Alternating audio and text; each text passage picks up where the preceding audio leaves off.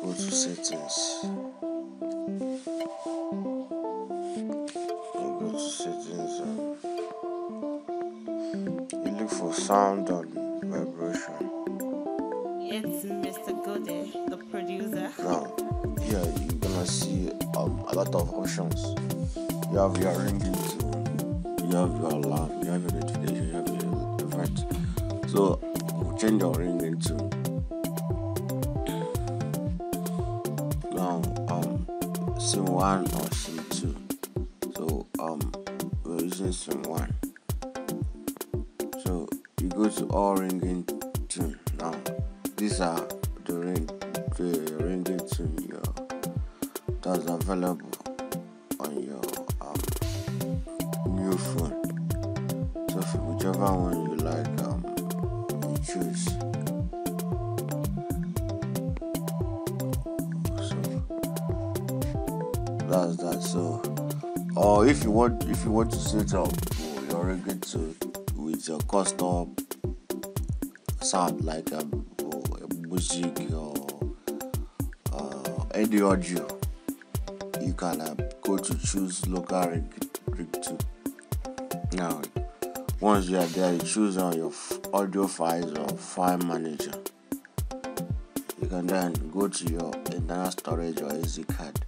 From there you choose the music you want to use. So let's go back. Let me choose one for demonstration. Internal. So I'll look for music.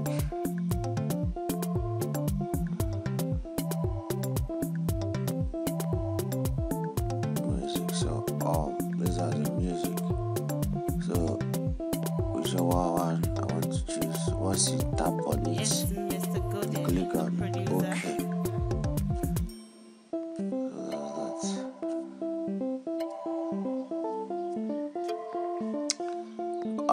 Your Android phone might be different, but it's still basically the same thing. Just go back to settings, open menu, type settings, use the search bar.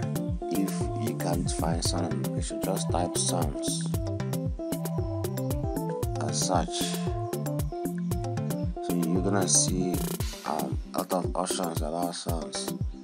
So you can choose sound and vibration. Let's try ringing tone. In some phones, you only have to search for ringing tone. Ringtone. You can just see ringtones. So once you select anyone you want to select.